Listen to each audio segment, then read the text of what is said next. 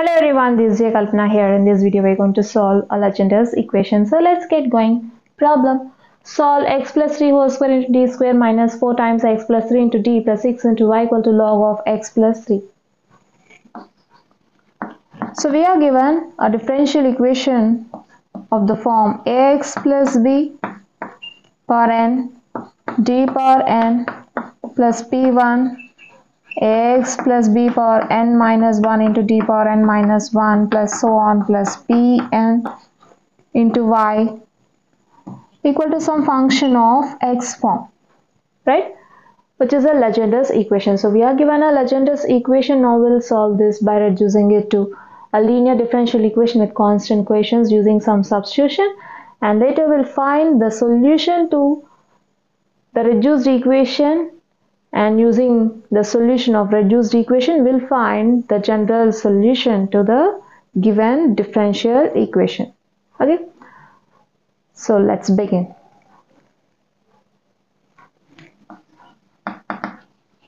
Given differential equation x plus 3 whole square into d square minus 4 times x plus 3 into d plus 6 into y equal to log of x plus 3. Consider it as equation number 1, which is a Legender's equation.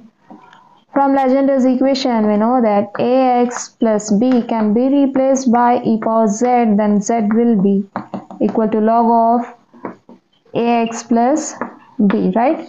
And here theta is a differential operator whose independent variable is z. Okay, and ax plus b into d can be replaced by quotient of x, which is a into theta. Since you're having power 1, so you'll have only theta. And if you have ax plus b whole square into d square, we'll just replace it with a square into, since you're having square, so you'll get two terms of theta into theta minus 1, right? If you have q, then you can replace it with a cube into, since it is cube, so you'll get theta into theta minus 1 into theta minus 2, right? Now coming to our problem, let x plus 3 equal to e power z.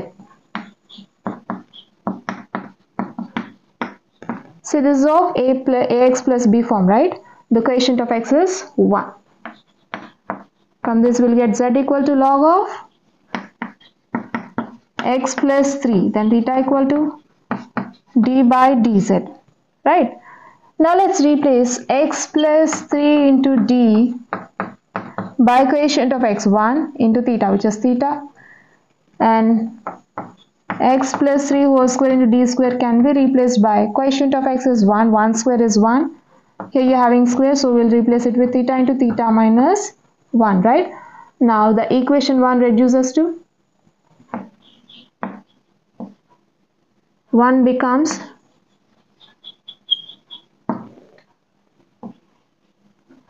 x plus 3 whole square into d square can be replaced by theta of theta minus 1 minus 4 into x plus 3 into d can be replaced by theta plus 6 into y equal to log of x plus 3 is z, right? Now this gives us theta into theta, theta square minus theta into 1 is theta minus 4 theta plus 6 into y equal to z, right? Or we can write this as theta square minus theta minus 4 theta is minus 5 theta plus 6 into y equal to z. Consider as equation 2, which is an operator form, say f of theta into y equal to the RHS part, which is in z, or which is a function of z, we can say, right, where f of theta is theta square minus 5 theta plus 6 and r is z.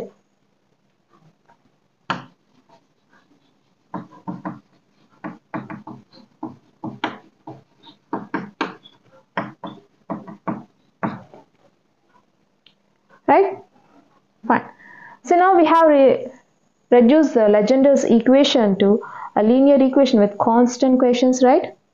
Now we'll find the solution to this equation using y equal to yc plus yc, where yc is complementary function, yp is particular integral. We'll find complementary function using auxiliary equation, and we'll find yp using 1 by f of theta into r of the reduced equation. Okay, so the solution to equation 2 we'll obtain the solution to equation 2 in terms of z, and using the solution of equation 2 we'll find the solution of equation 1 or the given differential equation in terms of x. Okay, now coming to auxiliary equation.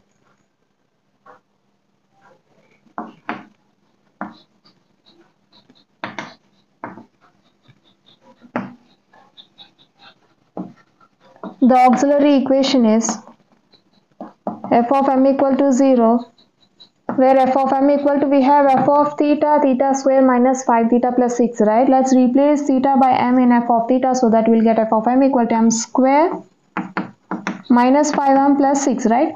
Then the auxiliary equation becomes m square minus 5m plus 6 equal to 0. Now we need to find roots to this equation. Let's write minus 5m as minus 2m minus 3m. We'll just split minus 5m as minus 2m and minus 3m plus 6 equal to 0, right? So here take m common from the first two terms and take minus 3 common from the next two terms. Here a minus 2 is common in both the terms, so let's take it common. We'll get m minus 2 into m minus 3 equal to 0, right? Now equate each factor to 0. When m minus 2 equal to 0, m equal to 2. When m minus 3 equal to 0, m equal to 3, right?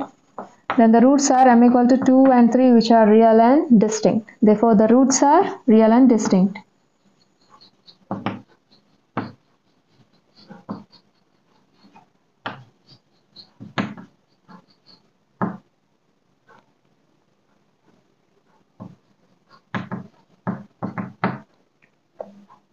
Since the roots are real and distinct, we know that when two roots are real and distinct, say m1 and m2 are real and distinct, then yc looks like c1, one constant into e power one root into the variable z, plus another constant into e power another root into z, right? Now coming to our complementary function, y is equal to one constant into e power one root, say 2 into z, plus another constant into e power another root, say 3 into z. This gives us c1 e power 2z plus c2 e power 3z, right? Therefore, yc equal to c1 e power 2z plus c2 e power 3z. So we got yc now,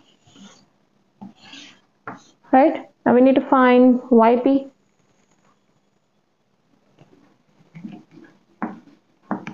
Yp equal to, yp is given by 1 by f of theta into r, where f of theta is theta square minus 5 theta plus 6 and r is z, right? This is of 1 by f of theta into z power k type. Okay, fine. Now take the lowest degree term of the denominator common. So here 6 is the lowest degree term, so let's take it common from all these terms. Then okay, in order to take 6 common from these terms, we'll just multiply and divide 6 to these first two terms, okay?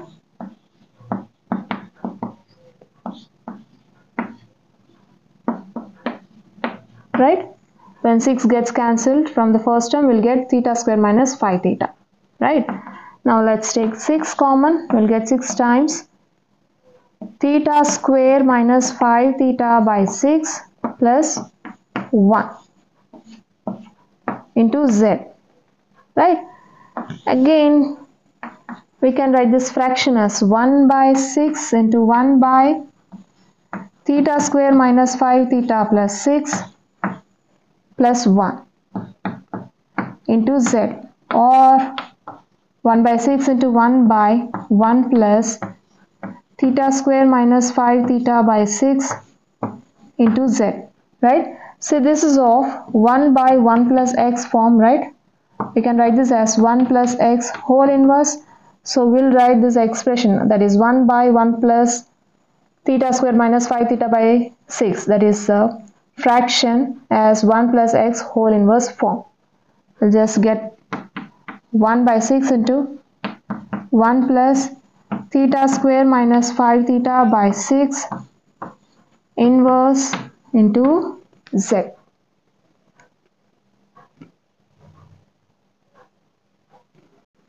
Now we have yp equal to 1 by 6 into 1 plus theta square minus 5 theta by 6 inverse into z, right?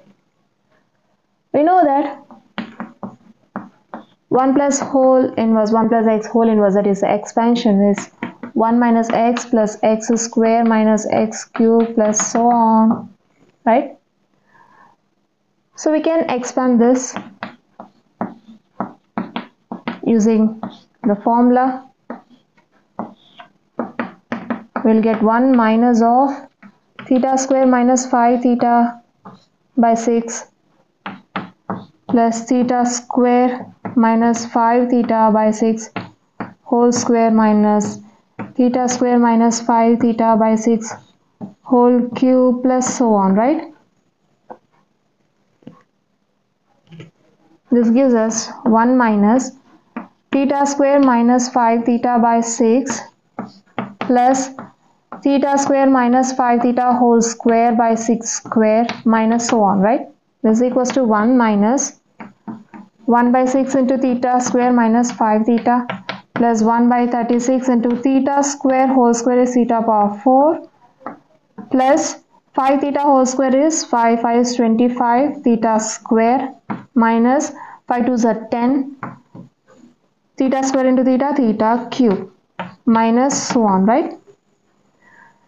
So let's now find the derivatives of z. Theta of z is 1. Theta is nothing but derivative with respect to, that is, differential operator whose independent variable is z. So here the derivative of z with respect to z is 1, and theta square of z will be theta of z, right? Just theta of, we have theta of z value which is 1, theta of, that is, derivative of a constant is 0, and then theta cube of z will be 0, theta power 4 of z will be 0, and so on. You'll get zeros, right? From here, that is, theta square of z will get the value, derivatives, higher derivatives of z from power 2 is 0. So we can neglect all the terms from here, that is, from here. From here we can neglect all the terms since the higher derivatives of z is 0. And in the second term, we have theta square. You can neglect theta square also since theta square of z is 0. Okay. Now coming to the problem.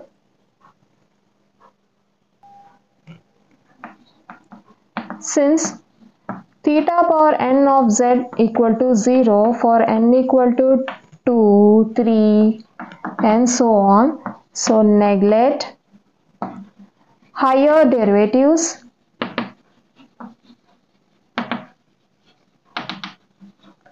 theta square, theta cube and so on. Okay. So we'll get yp equal to 1 by 6 into, here you can expand this or you can just write these two terms. Okay, it's up to you. Let me expand.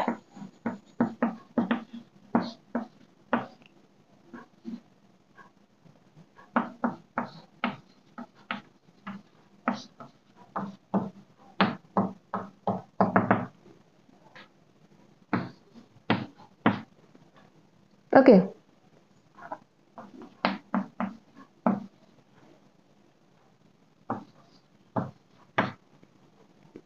Since we are neglecting higher order terms, right?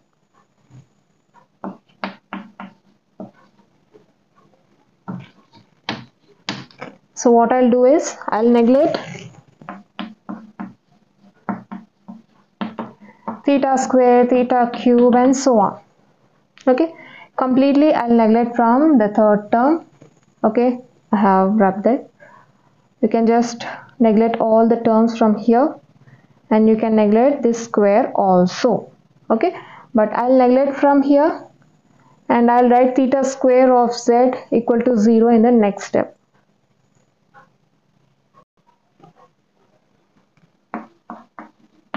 Yp equal to 1 by 6 into 1 minus 1 by 6 into theta square minus 5 theta into z. is equals to 1 by 6 into 1, that is z, minus 1 by 6 into theta square of z, minus into minus plus 1 by 6 into 5 is 5 by 6 into theta of z. See here, instead of writing the expansion of 1 minus theta square minus 5 theta by 6 whole inverse, that is 1 plus theta square minus 5 theta by 6 whole inverse, instead of writing the whole expansion, you can just write the first two terms, because we know that from here the derivatives of z will be 0, right? So we can just write the first two itself. It's not necessary to write the whole expansion. Okay? See, you can just write the first two terms. First two terms is quite enough. Right? Fine, now coming to this. This becomes equal to 1 by 6 into z minus 1 by 6 into theta square of z is 0 plus 5 by 6 into theta of z is 1. That is derivative of z with respect to z is 1. You'll get 1 by 6 into z plus 5 by 6. Now take the LCM of these two terms. You'll get 6z plus 5 by 6. Now you can write this fraction as 1 by 6 into 6z plus 5, which gives us 1 by 6 into 1 by 6 is 1 by 36 into 6z plus 5. Okay, so this is the required yp. Therefore, yp equal to 1 by 36 into 6z plus 5. Okay, so we got yc and yp. Let's now find the general solution to equation 2 using y equal to yc plus yp. See here, we can write either expansion of 1 plus theta square minus 5 theta by 6 whole inverse, or you can just write the first two terms of the expansion, because we know that already we have seen the derivatives of z and we got to know that the higher derivatives, that is from power 2, the derivatives are 0, right? So we have neglected the terms of expansion from from the third term of expansion. We have neglected the higher order derivatives. Okay, I wrote here to neglect theta square, theta cube and so on. Fine, now coming to the solution.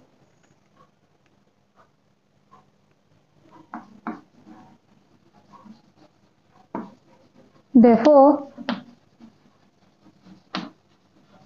the general solution to equation 2 is given by y equal to yc plus yp. Then y equal to yc is c1 e power 2z plus c2 e power 3z, and yp is plus 1 by 36 into 6z plus 5. Okay, which is solution to the reduced equation, which is in terms of z. Now we need to find the general solution to equation 1 using this solution.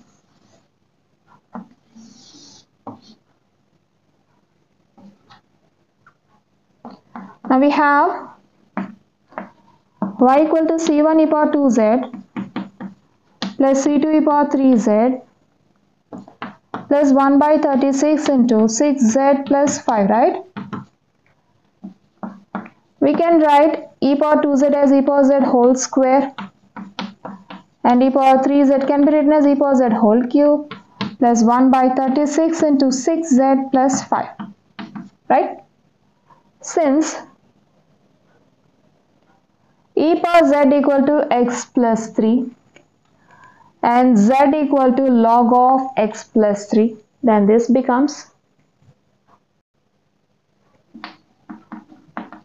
since x plus 3 equal to e power z or e power z equal to x plus 3 and z equal to log of x plus 3, then this equation becomes y equal to c1. Just replace e power z by x plus 3. You'll get x plus 3 whole square in the first term plus c2 into x plus 3 whole cube plus 1 by 36 into 6 times. Replace z by log of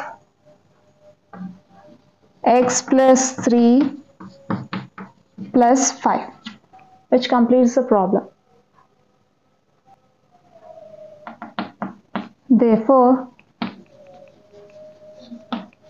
the general solution to equation 1 is y equal to c1 x plus 3 whole square plus c2 x plus 3 whole cube plus 1 by 36 into 6 log of x plus 3 plus 5. So we have seen a problem from Legender's equation in this video. I hope you'll understand. We'll see you in the next video. Until then, bye bye.